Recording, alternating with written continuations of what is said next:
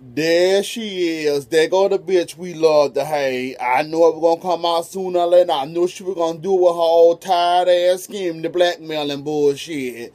Hillary, do you ever get tired? I see you know. I see this don't have a limitation limit to you. Or when it starts to get fucking annoying, you just come use it till the wheels fall off again.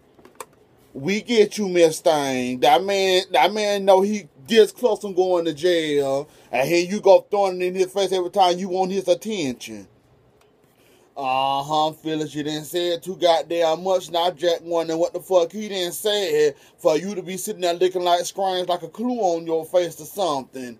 You'll learn to keep your damn mouth closed too, cause you ain't got enough room to talk neither, Phyllis. I'm still mad at your ass. Hillary, you don't get tired of being Hillary, if you don't try to work for something for at least for a damn China, quit trying to get the one hand up on somebody, trying to get over on somebody, trying to make yourself look good, and actually earn and achieve something, and get all people back trying to blackmail people, trying to act like you funny, because you're really not funny, my dear.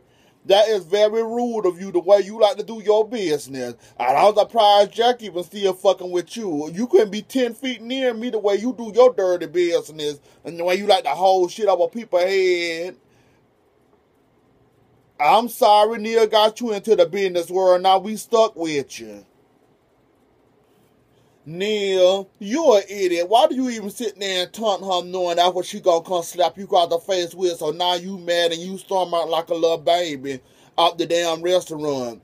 And Billy, why you acting like a little starved out baby that ain't never had no sense? Now Phyllis can't get rid of you, you stray cab. Now you sit right now chasing the her, talking about her sin and the way she smell and this, that, and the other one.